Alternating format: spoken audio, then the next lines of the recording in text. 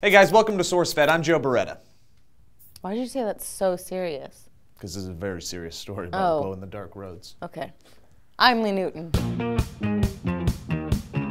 Nighttime driving is receiving a fantastical upgrade as glow-in-the-dark roads just made their flashy debut on a 500-meter stretch of Netherland Highway. Highway lines on the road look like they were laid down by a wizard on the loose, but in actuality they're a paint mixed with a photoluminescent powder. And that powder spends its days sucking in sunlight, which charges up the lines and allows them to produce a mighty nighttime glow that lasts up to 8 hours, creating an almost fantasy-like atmosphere. Tron! It's Tron! Yeah, it's basically Tron. This is the official testing phase of the glow-in-the-dark roads, which came to light after the government decided it needed to save money and energy. One of the ways they were going to do that was by shutting off streetlights at night, but they also encouraged innovation to come up with a solution. That's where interactive artist Don Roosgaard came in with his art brain. He teamed up with a Dutch civil engineering team and they generated a bunch of nifty ideas, including the glow-in-the-dark roads, as well as paint that would reveal big snowflakes on roadways when the weather dipped down to a certain temperature.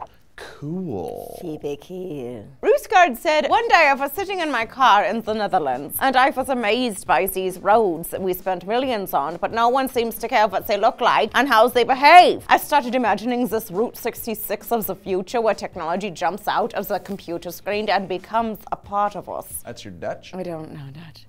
If the paint meets certain safety standards and of course doesn't cost too much, these fantasy roads could be illuminating internationally sometime in the near future. My hope is that these roads make it up to the Lapland region of Finland, way up in the Arctic Circle, because that's where Finnish reindeer herders are slathering the antlers of reindeer with glow-in-the-dark reflective spray in hopes to avoid thousands of car-on-Rudolph accidents. So we could get this plus this, and it would equal awesome. And it would become the I'm just gonna do some mind-altering stuff and see what happens capital of the world. Hey, we can't drive anywhere. All these crazy hippies are touching reindeers. Oh. You guys, what else should we throw glow-in-the-dark paint on to like make the world better? Let us know in the comments down below. And of course, click the like and subscribe button. Click the sanitation. Head on over to SourceFed.com. I'm Lee Newton. And I'm Joe Beretta. You know what I think we should throw glow-in-the-dark tape on? What?